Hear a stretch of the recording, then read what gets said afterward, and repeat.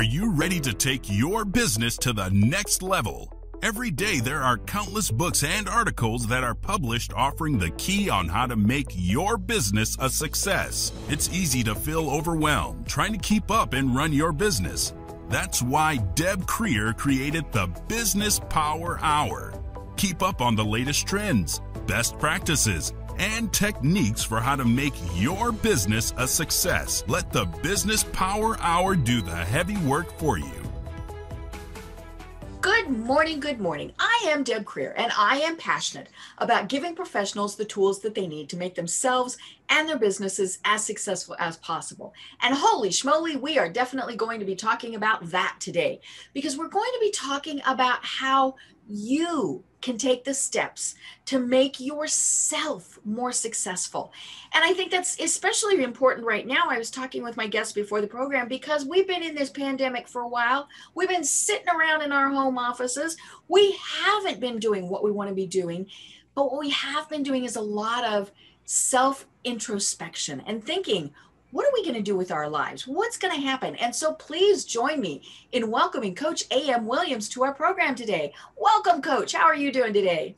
Doing excellent. Thanks, Deb. It's a pleasure being here with you today. Fabulous, fabulous. Well, let me tell people a little bit about you, and then we will dive into this.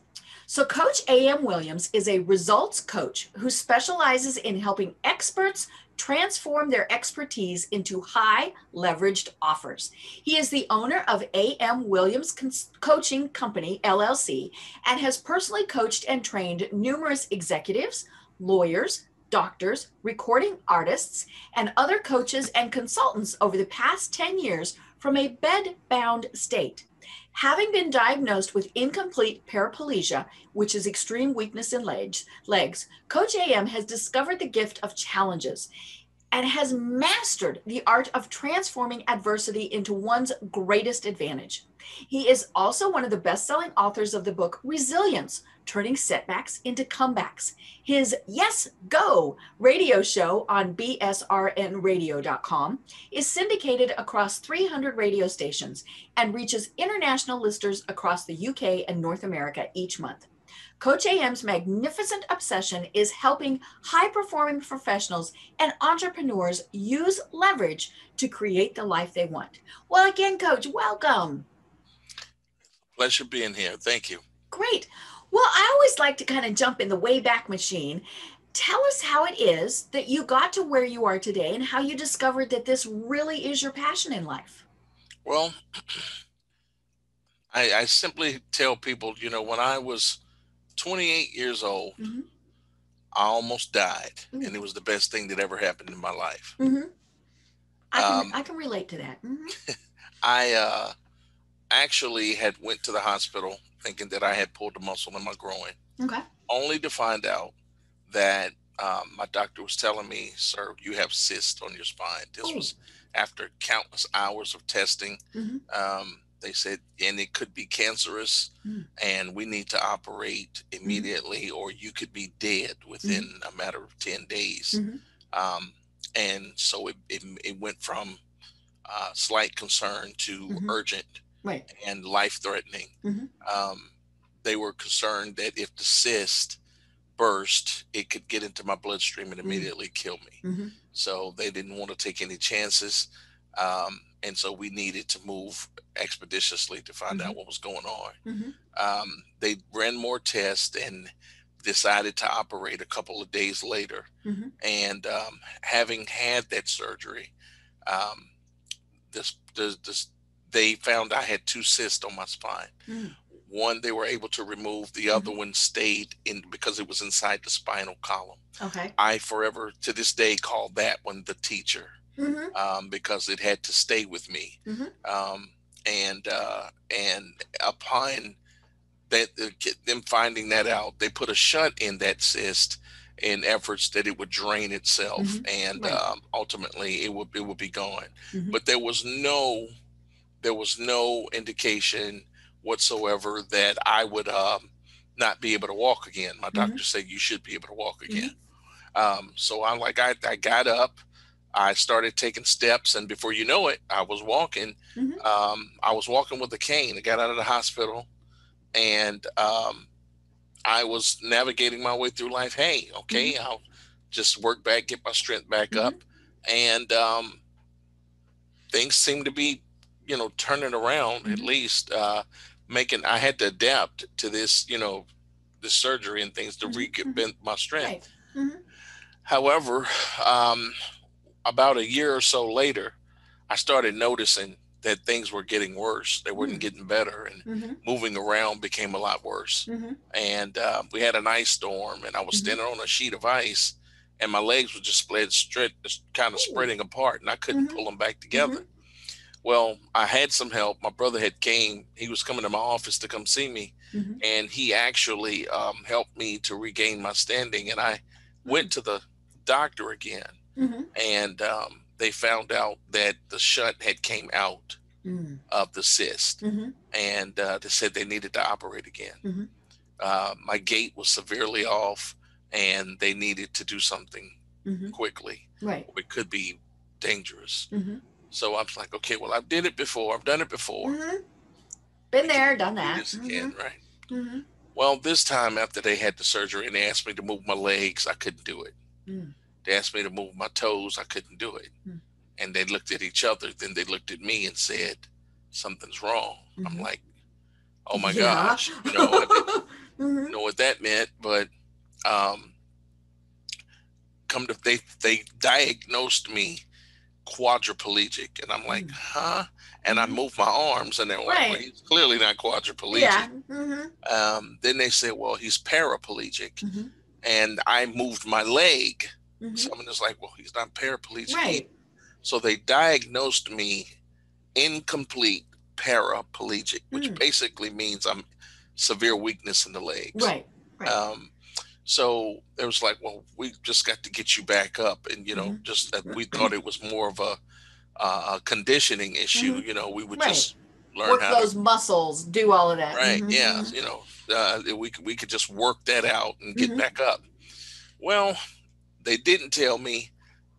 What they didn't tell me at first was that I actually contracted MRSA in the operating room. Good old MRSA. And it lied in my skin dormant for 2 years. 2 years later, I'm in my home. My skin explodes in 4 different places, and I'm lying on my living room floor with temperatures significantly elevated, holes in my skin, and they rushed me to the emergency room, which I got moved to ICU quickly, and for the next 7 years of my life, I'm in and out of hospitals. I'm ICU, CCU, you name the U, I did it. The acute care facilities. I stayed in 3 nursing homes. I was at that time about 31 years old, and I'm in and out of nursing homes. And I went into one, and they had just rolled the person that was in the room that I was going in out into the hallway. Only thing, they had a sheet over them. Oh no. Because they had just died. And I was sitting here in a stretcher, and they were sitting there in a stretcher. Oh, this is not good. So I'm looking at this and I'm saying, okay, what is life trying to teach me right now? And it's like, oh no, not going to be me. That's not, so I probably am the only person who's ever called the hospital from a nursing home and said, you got to get me out of here. Yeah, I'm not staying here. So I'm like, you got to come get me. I can't stay here. The temperature in the room was 100 degrees because they were anemic. The person was anemic, and it was just not it. Yeah, bad all the way around. So that night I ended up running into an administrator who sat up with me at 2 or 3 o'clock in the morning. And she said, I know this is not comfortable. And I had tried to reach out for my parents. And I'm like, I can't do this. And they were like, Andre, you need to do this. You need you need to do this. I know you don't want to be there. Mm-hmm. And I fought it like, everything I could, but they were telling me that I needed to do this. And the administrator, she just kind of calmed me down, came in, she talked to me for hours. And we were, before she knew, she's like, if you'll just stay here tonight, she said, I promise you in the morning, we'll get you moved. And she told me, she said, after talking with me for about 15 minutes, she says, you need to get the noise out of your life. If you get the noise out of your life, she said, you're going to be amazing. I didn't know what that meant. Right.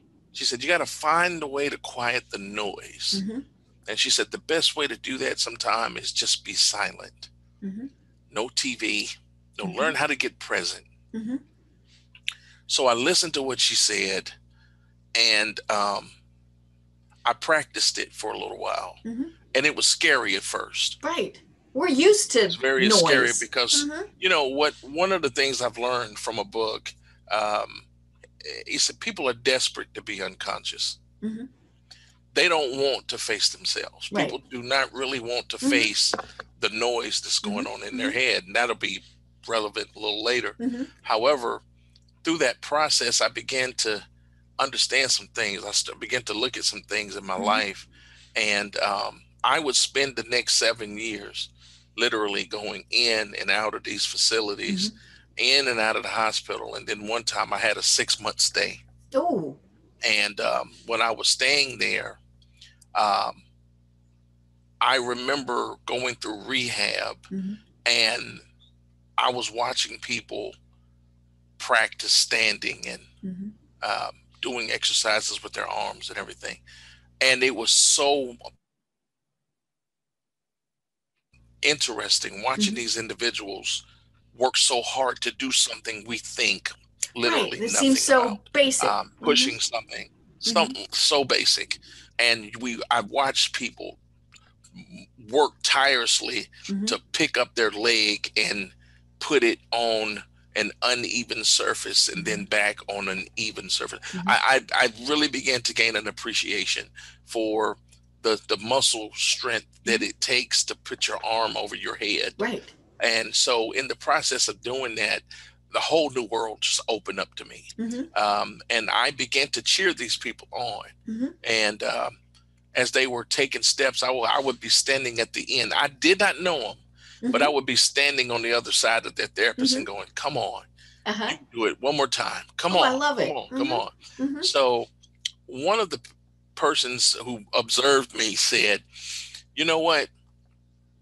You are a great coach. And I'm said to myself, no, I played sports in school, but I said, I'm not a coach. They said, no, not that kind of coach.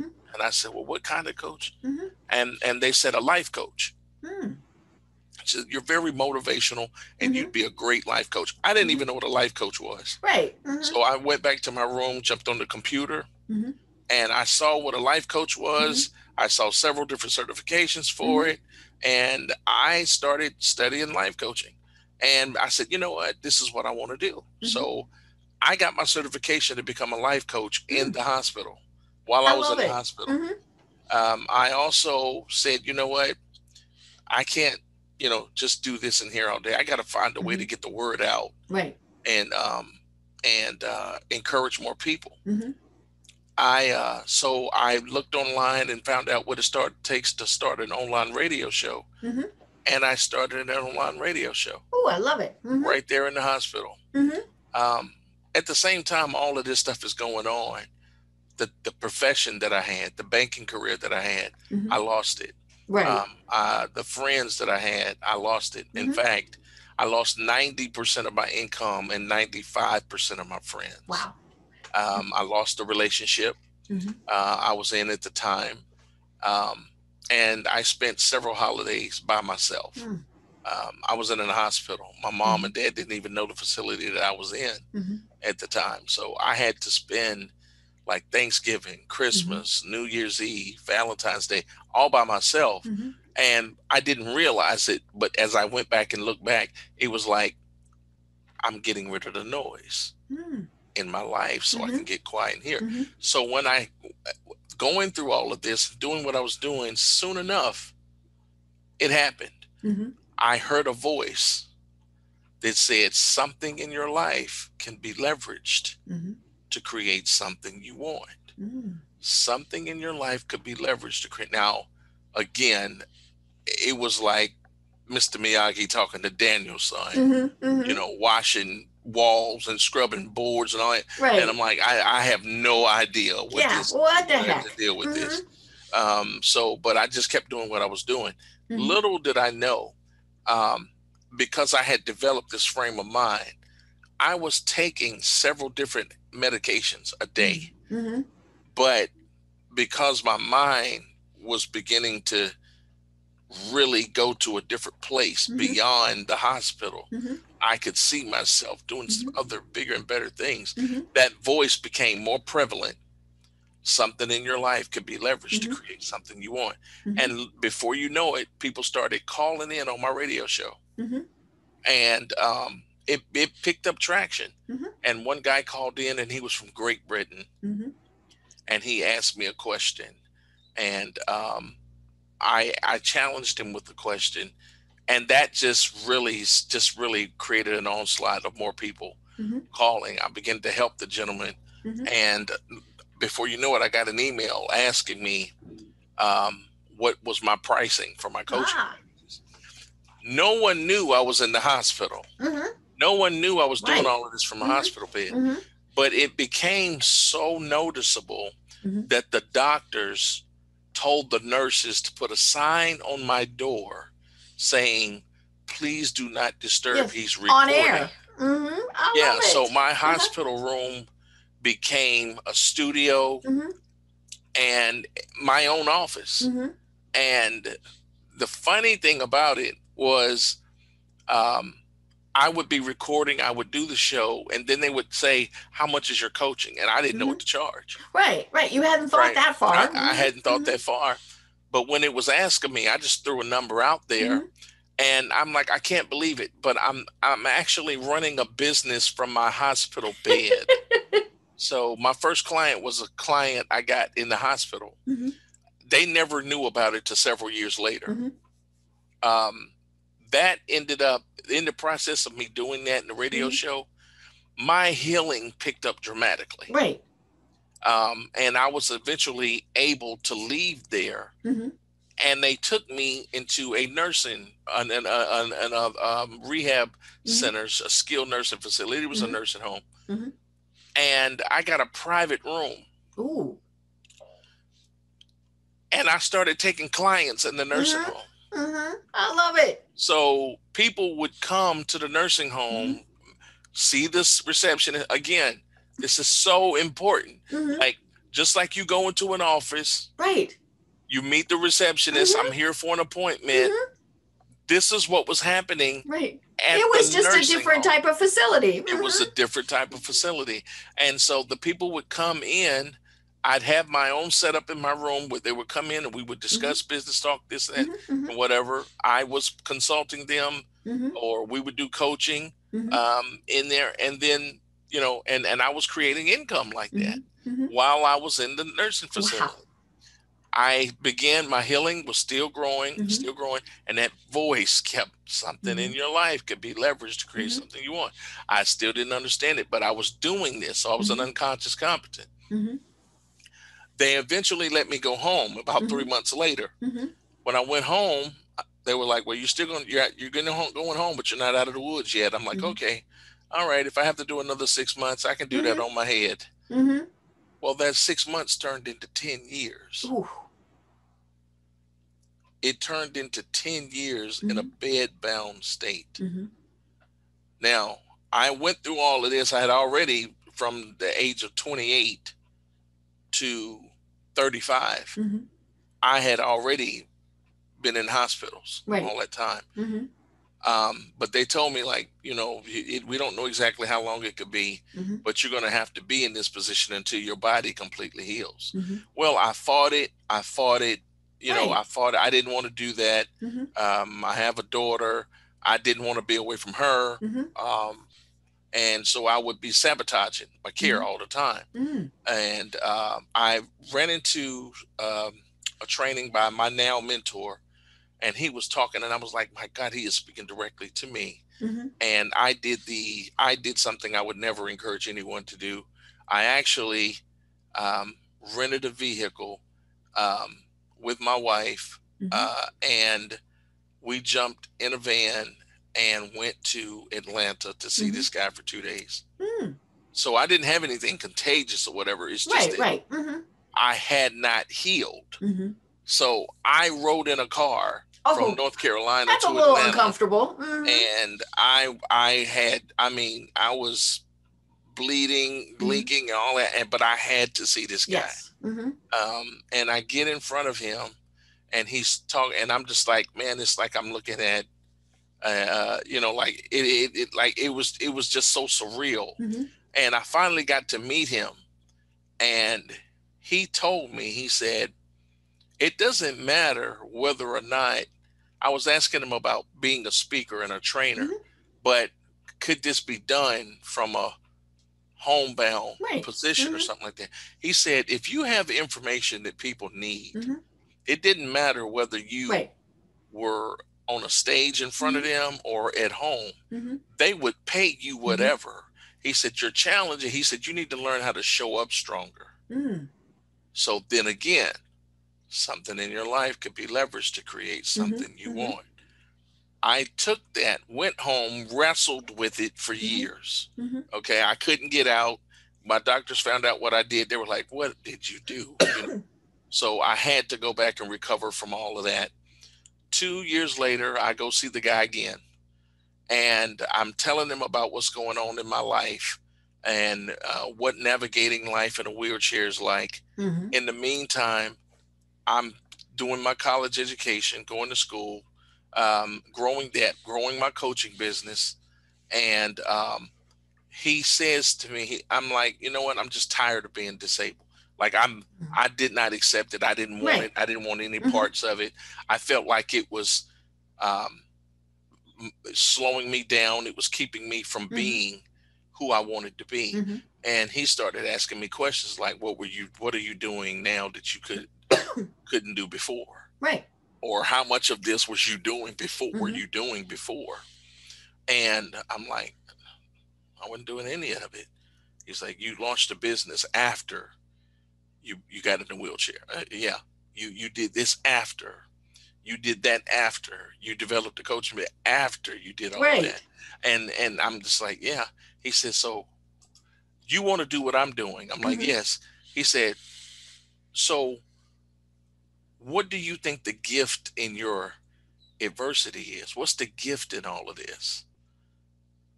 And I was thrown because I couldn't tell him. And that question challenged me again for another 2 years. Meanwhile, the voice, something in your life could be leveraged. I finished an associate's degree, a bachelor's degree, a master's degree, 3.5 plus. I mean, I was 3.93. That was the lowest my GPA ever was. And I'm currently right now in school to get my dissertation. Wow. I'm doing my dissertation. Also, 6-figure coaching business, radio show goes international, and I become a best-selling co-author. Still, what's the gift in this? What's the gift in this? What's the gift in it? And I wrestled with that question. Something in your life could be leveraged to create something you want. And then it hit me like a ton of bricks. It hit me like a ton of bricks because this thing was empowering me to do things and put me in positions that I never been put in before. And the thing that I was leveraging was my adversity. Once I began to reframe it and ask myself, what's the gift in it? Napoleon Hill said, every adversity brings with it the seed of an equivalent advantage. So whatever you think, to the degree that whatever you think adversity is hurting you, there is an equivalent advantage.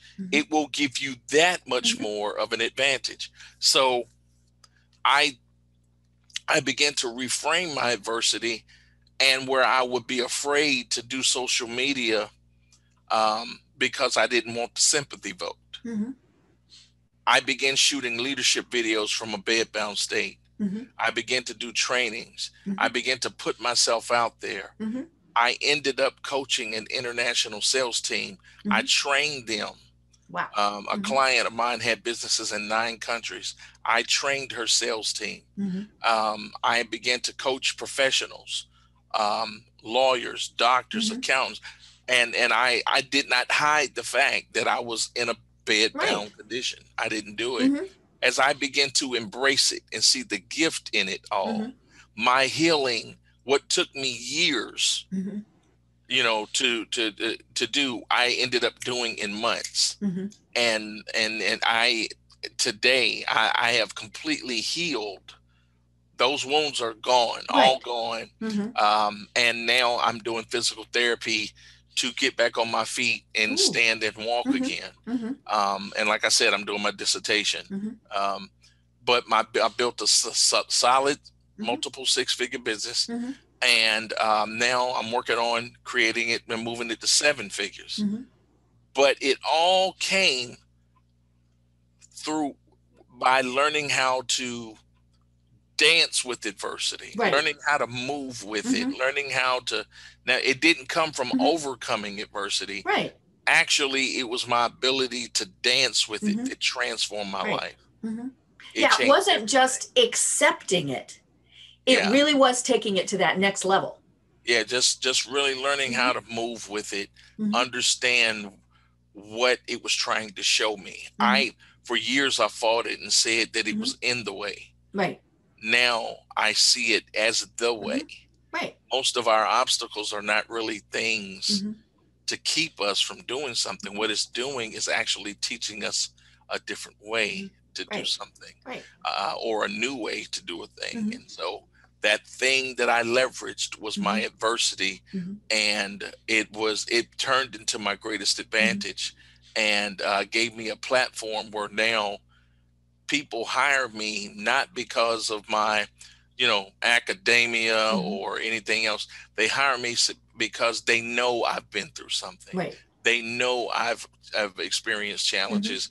They know I understand what a setback looks like, and I know how to navigate setbacks and turn them into tremendous comebacks in life. Right. So it doesn't get any better than that. And that's exactly why I choose to be a results coach versus any other kind of coach, because my business is really all about getting results. Right. And what I love about this is you mentioned that, that before all of this happened, you were in banking. If this hadn't happened, you might still be in banking, just kind of cruising along, doing things that, and that would have been fine. But because of what happened, you found your passion in life. I resonate with this because I was diagnosed with cancer and had issues. We'll just say issues. I mean, I had my 19th surgery not long ago. And, and I, like you, spent a lot of time in the hospital and, all these various things. And we're not saying that there aren't times that you don't feel sorry for yourself. You know what? There just are. But the point is, you reduce that time, you have that little pity party, and then you go, okay, now what? And that really is the important. And it doesn't matter if it's, something physical like what you have gone through, or, obviously a lot of people right now, because of the pandemic, have lost their jobs, or, all of these various things. And so what really is important is to stop and think, what's next? I'm going to stop feeling sorry for myself, accept, and take it to that next level. And I think that's what you talk about when you talk about adaptive resilience. So talk about that a little bit more.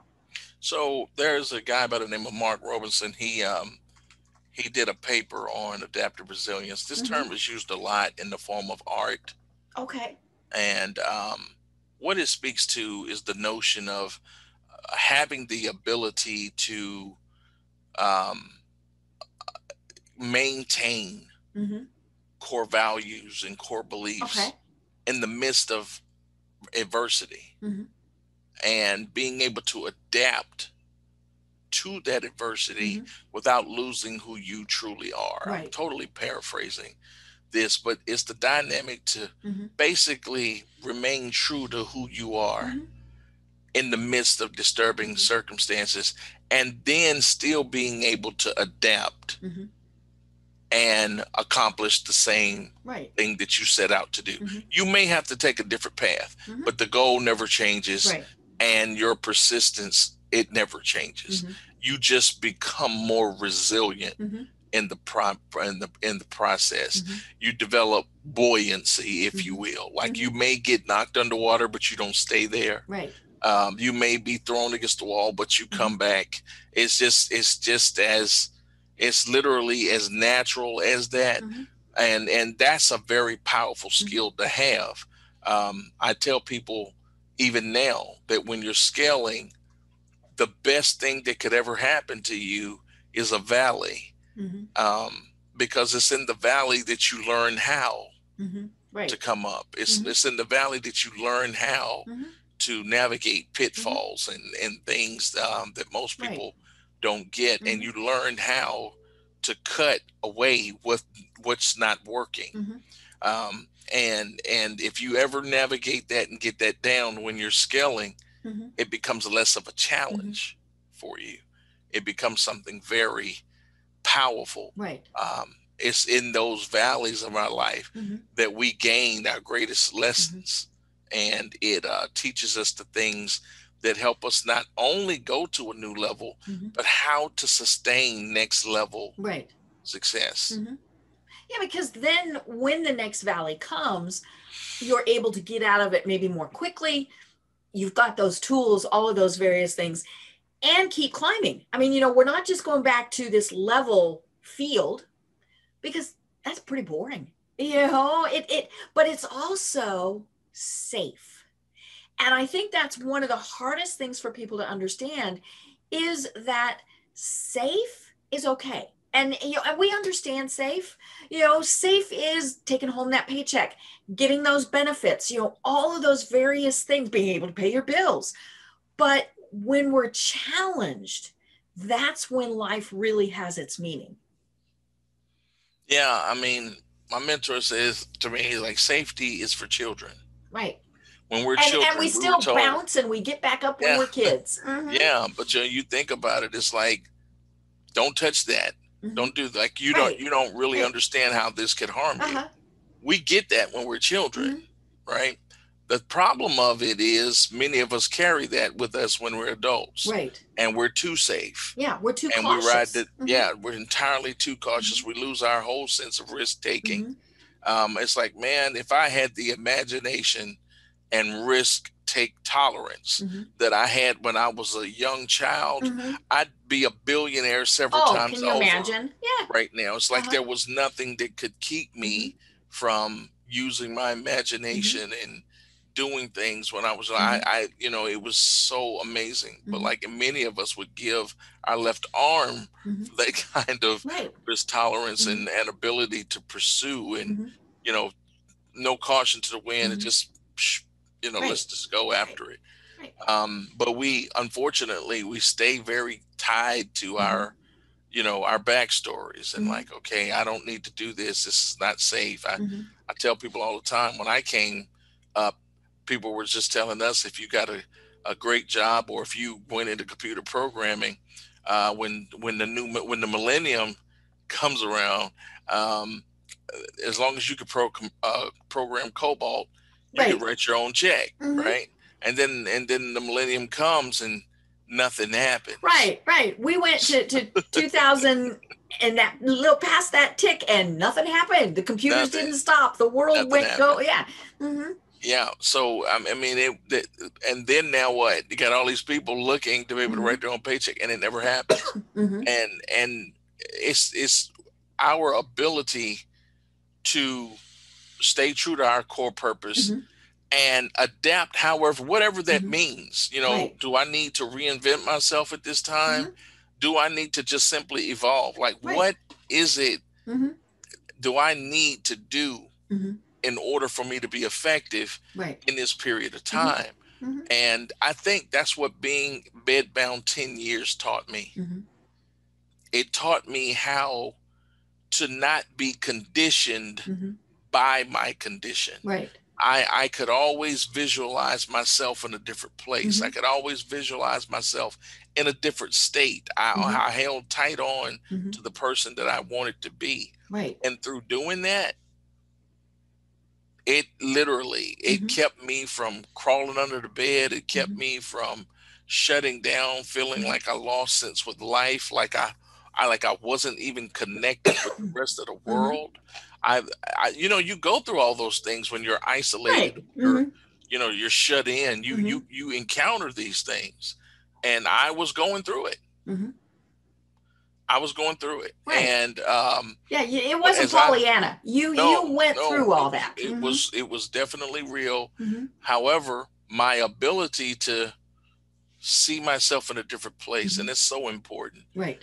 See myself in a different state and take action from that place. Really changed my life, and it caused me to learn how to learn how to rise above my condition, to not allow myself to be conditioned by the condition I was in. Right. My circumstances, environment, they did not dictate the way I saw myself. You know, there's obviously certain things you have to deal with. Yes. But it doesn't stop you. And I think that's the important thing. And, and especially now during this pandemic where people are thinking, but this is the way I've always done business. Back in March when they said, okay, we're going to shut everything down for 2 weeks, then everything will be hunky dory. Well, we're still waiting for that 2 weeks to be over. And so many people are still hanging on to what used to be and how they used to do things. And yes, we're obviously going to get through this. At some point, things will get back to, it won't be normal. It will be different. I think one of the things that so many people have discovered is, we can work from home. That works really pretty good. We can network online. We don't have to we don't have to have in-person business meetings. There are these, because of technology and all of those. And of course, what we have seen are the people and the companies that said, okay, now what? In a positive way, they're the ones that are being successful. The ones that went, oh God, what's next? Are the ones that are struggling and failing. And unfortunately, I mean, there were obviously circumstances for many businesses where it wouldn't have mattered. I mean, but they still now have that opportunity to do something new and something different. And I think that really is something that we're still learning clearly through this time. But we're all going through this where things have happened to us. And I just love it that, many people really are going, okay, now what? In a positive frame of mind as opposed to, oh God, now what?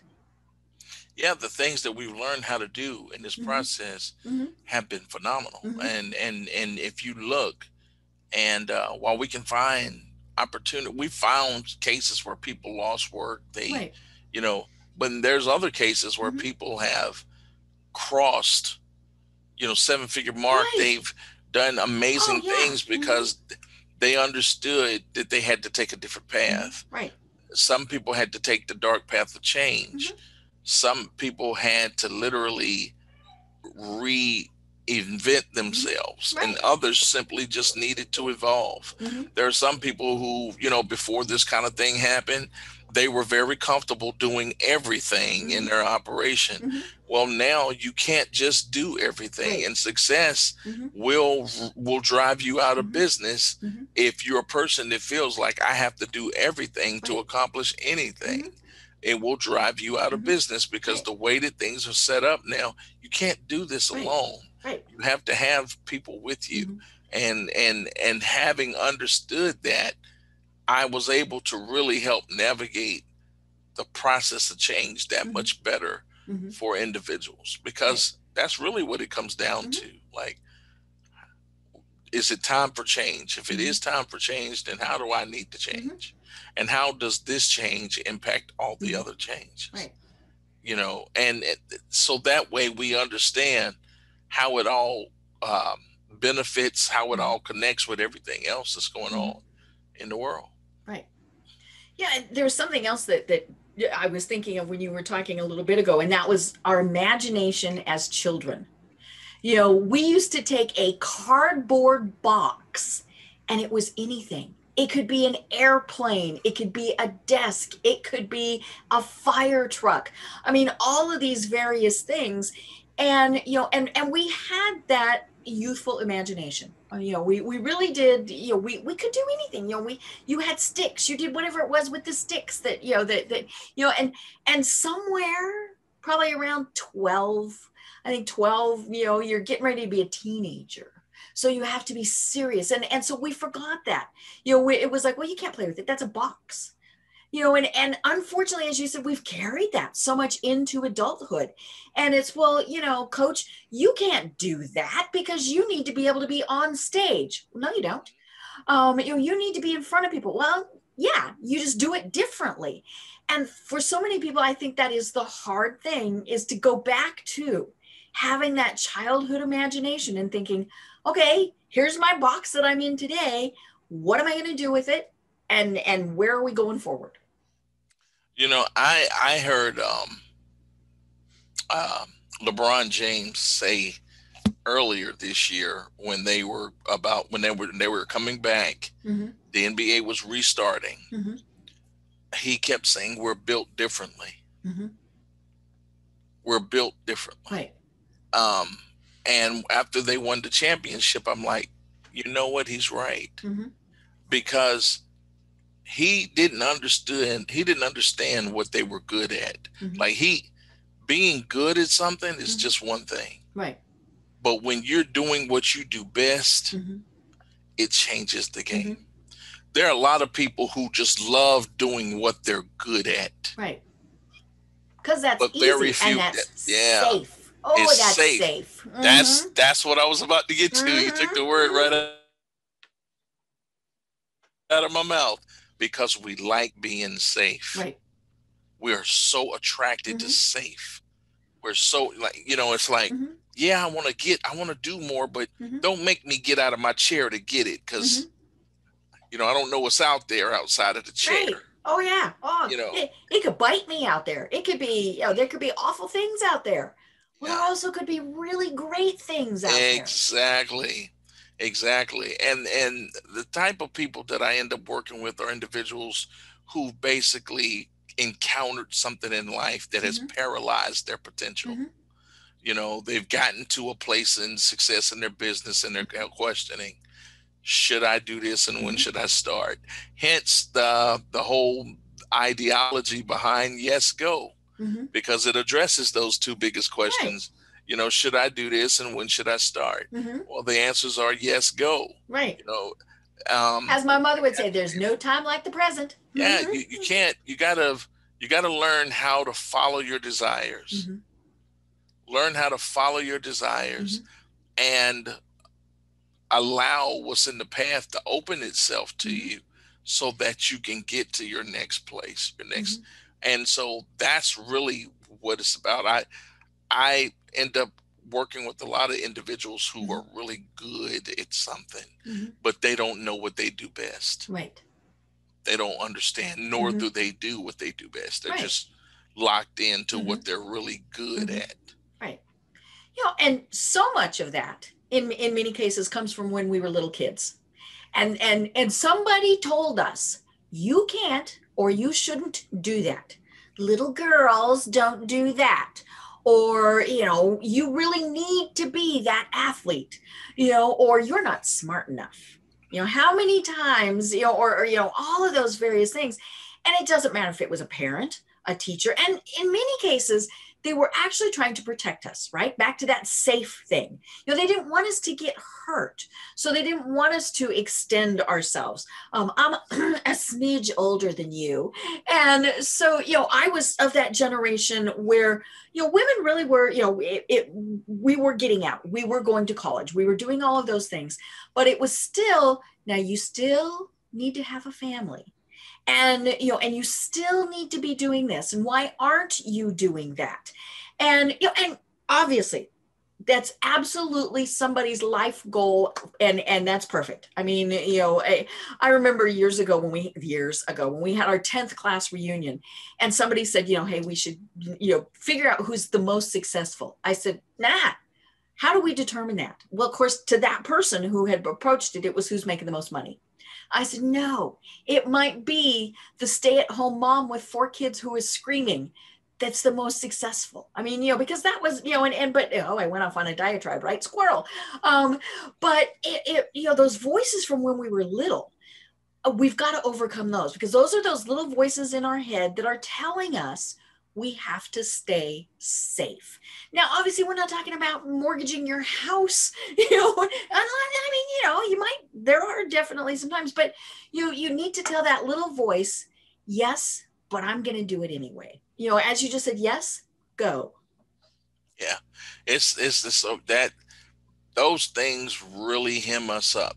Mm-hmm. And we find ourselves recruiting people in our life to keep us. Right. They keep saying that. Yes. Yeah. Mm-hmm. so that we don't have to change. Mm-hmm. But for individuals who want to be able to get up, but they don't know how, mm-hmm. They've been knocked down. Something mm-hmm. severe happened in their mm-hmm. life. Maybe the loss of a loved one, mm-hmm. A significant other, the loss of a career after so many years. Mm-hmm. This is all I've ever done. I don't know how to do anything mm-hmm. else. The paralysis of a potential is a very mm-hmm. serious and dangerous place to be. And so much of the type of people that I work with, they have the I know buts. Mm-hmm. Yeah, I know I should do this, but. Mm-hmm. Yes. And it goes all back to the things that you're saying. Mm-hmm. And we address those questions because, it's not always here's something you don't have to do. Here's something you can do. You don't need an education. You don't need such and such. You don't need a degree to do this. You don't even need prior sales experience. Just try this here. Mm-hmm. And people want to be able to know how can they achieve their pursuit of mm-hmm. happiness with the least amount of resistance. Right. Because resistance isn't fun. Yeah. No, it's not. But what they come to understand is what you don't realize is you're already in resistance. Mm-hmm. If you're not doing the thing that allows you to bring the good in your life, mm-hmm. you're resisting mm-hmm. that good in your life by doing something else. Mm-hmm. And whether it's that backstory or whether mm-hmm. it's a blind spot mm-hmm. or even down to how you manage your productivity mm-hmm. within time. Mm-hmm. All of that leads to the results that you get in your life. Right. And if you're not mindful of those things, it can create significant blocks. Mm-hmm. Right. Yeah. And one of the things that I found interesting about the pandemic is people are being forced to do this. They're having to rethink what's going on, and much as you had to, or even I had to. I mean, I was doing pretty good with what I was doing, and then that doctor said, "We're really sorry to tell you that you've got cancer." And at first I thought, and my yeah. And it's kind of like somebody kept saying, yeah, right. And I'm like, no, not going to stop me. I mean, it's like, people are like, oh my God, you've had 19 surgeries. And I'm like, yep. And we just keep going, and I'm sure there's going to be more. Yeah, it's like, whatever. But you just keep going. And so, for the people, especially right now that have, their business has changed, their work life has changed. Okay, folks, let's make it into a positive. And one of the things that you mentioned was leveraging without limits. So talk to us about that. Yeah. So the dynamic of leveraging without limits has everything to do with raising your level of awareness. Mm-hmm. You can only succeed in life to the level that you are aware. Right. Outside of awareness, very little is possible, mm-hmm. except the fact that you're going to waste a lot of time. Mm-hmm. So the ability to leverage without limits really speaks to the dynamic of awareness Mm-hmm. and efficiency. Mm-hmm. And the one quote that I spend a lot of time around efficiency is the thing that my mentor tells me all the time. What would this look like if it were easy? Yeah. And my first thought would be boring.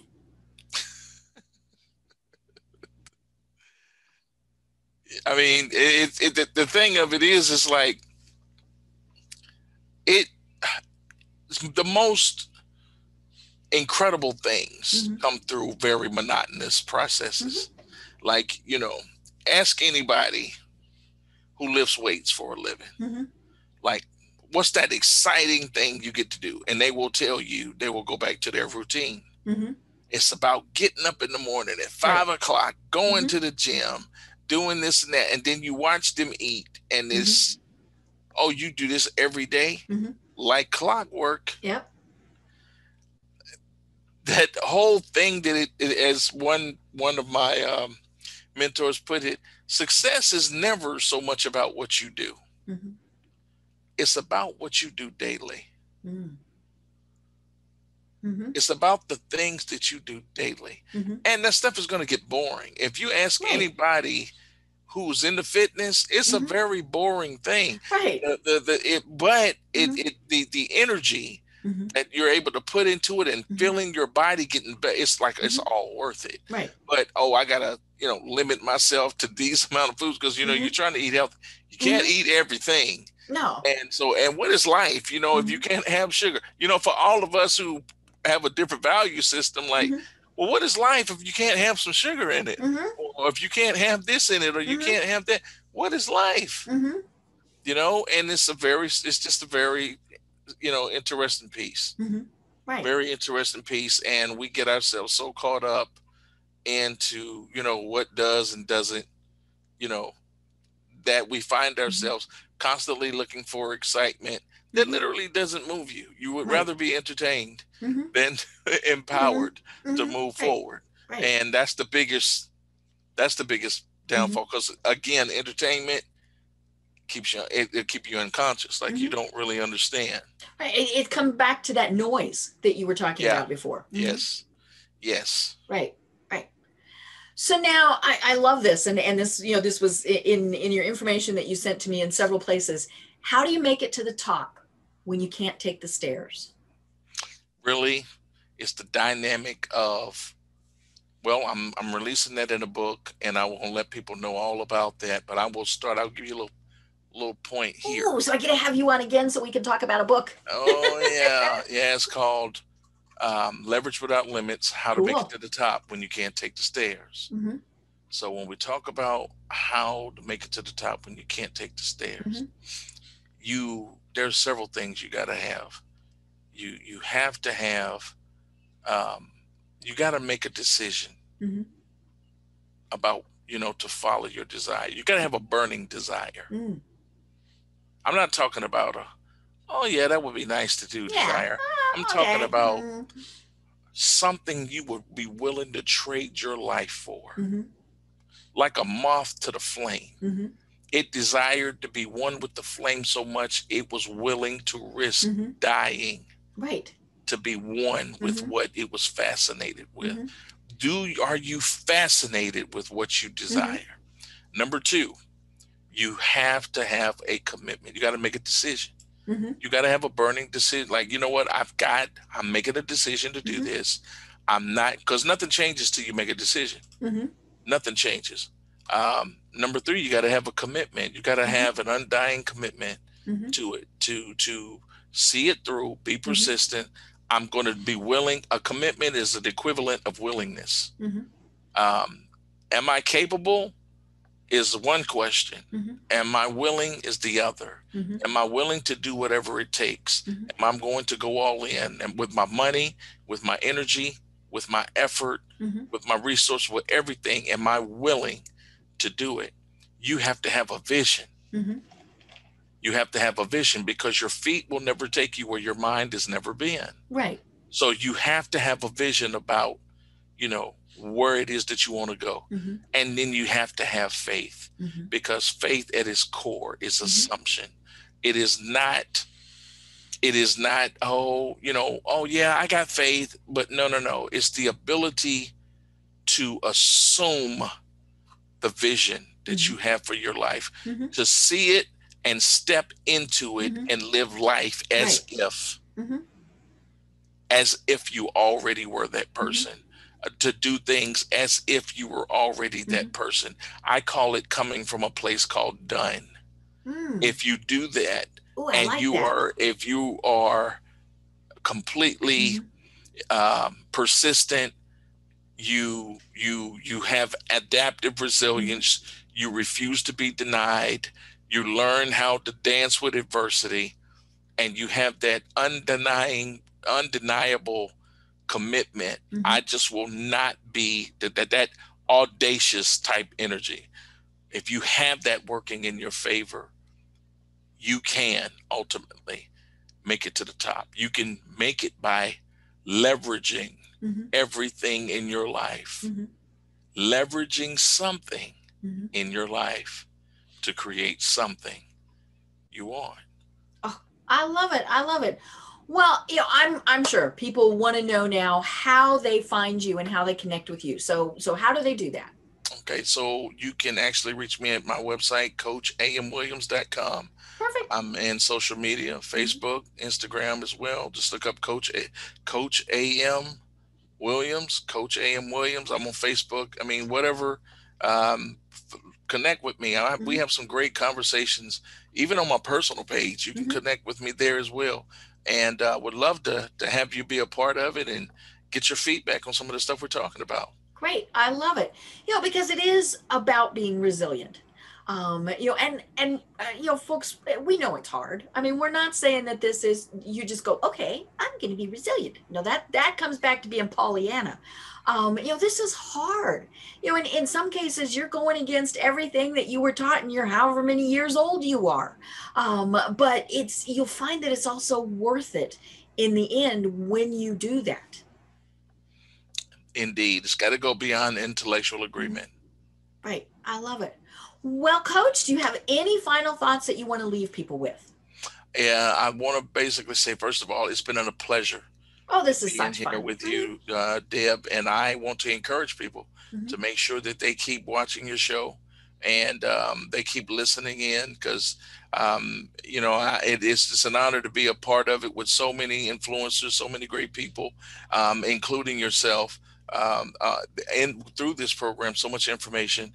If you're wanting to seriously change, find an influencer who feeds you and continue to stay with that person, and allow them to feed you, and then feed what feeds you. Right. And you will find yourself being successful every single time. Perfect. I love it. Well, I've been having a great time talking with you. And as I said, I can't wait to do this again. So keep us posted about when the book comes out, because I love that concept. When you can't get, let's see. Oh, I almost said it was, how do you get to the top when you can't take the stairs? I mean, that really is so much fun. And I'm going to love chatting with you about that again. So again, you can be found at coachamwilliams.com, or as you said, just Google you and you'll turn up everywhere. I'm Deb Creer. I've been having a fascinating discussion with Coach A.M. Williams. And until next time, everyone have a great day. Tune in for our next program for even more trends, best practices, and techniques for how to make your business a success. The Business Power Hour, hosted by Deb Creer, is proud to be part of the C-Suite Network.